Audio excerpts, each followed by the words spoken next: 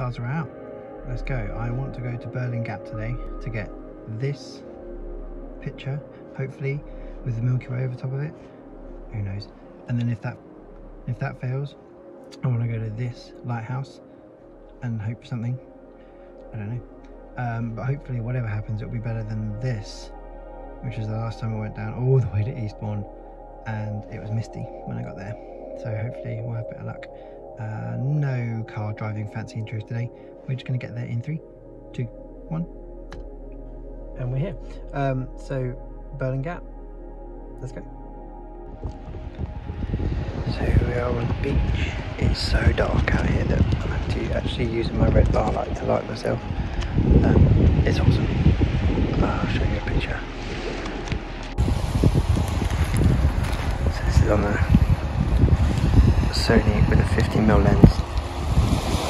F2. 22nd.